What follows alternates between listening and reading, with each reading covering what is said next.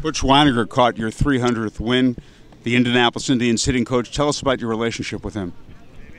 Well, when I got released with the Braves in '83, I went to New York and with the Yankees, '84, '85. Rick Cerrone was the catcher, but Butch was the guy I really wanted to throw to all the time. And a great catcher, great defensive catcher. And I remember telling Butch, and he may remember this, I'm not going to throw a knuckleball the first inning.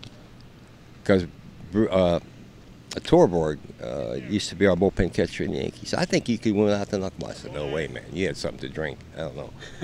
So I got him by the second inning, and the third, and the fourth, we started scoring some runs. The fifth inning, Willie Randolph came in second base, said, Niekro, I said, what's going on? I said, what? He said, you haven't thrown a knuckleball yet. I said, I haven't. I don't think I'm going to.